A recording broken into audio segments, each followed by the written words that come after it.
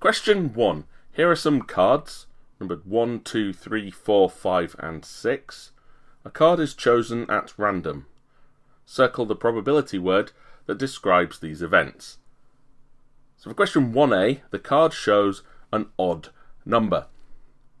An odd number is anything that is not divisible by 2. It's not in the 2 times tables.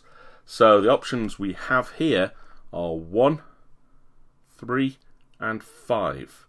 So 3 of the cards are odd. 2, 4 and 6 are even. So 3 of them are even.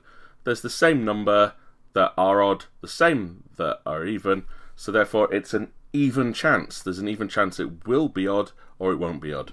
So if we're going to circle evens. 1b, the card shows a negative number. Well, a negative number is anything less than 0. And all my number cards are above 0. So there's no chance it could be negative. It's not unlikely. It's impossible. It cannot happen. So we circle impossible. 1 mark. Question 1c, the card shows a 6. Well, there is a card with a 6 on. There's a lot of cards that don't have a 6 on. It's definitely not an even chance, because there's not the same number of ways to get a 6 and not a 6. There's a lot more ways to not get the 6.